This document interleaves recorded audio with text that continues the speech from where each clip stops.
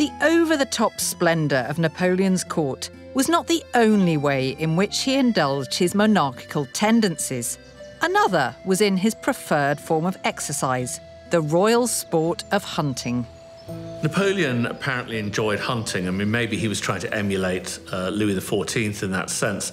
But even though he was a military man, he wasn't the greatest of shots. And it even led one prince to sneer at him once, "Well, Napoleon, when you've hunted kings, maybe you shouldn't hunt deer."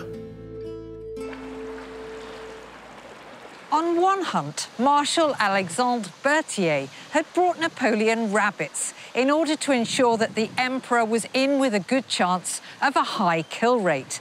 Problem was, they were domesticated and therefore used to people. When Napoleon got out of his carriage to begin shooting at them, they assumed he was a keeper, bringing them food. Hundreds of rabbits began charging at the Emperor of the French, while his grooms flailed at them with whips.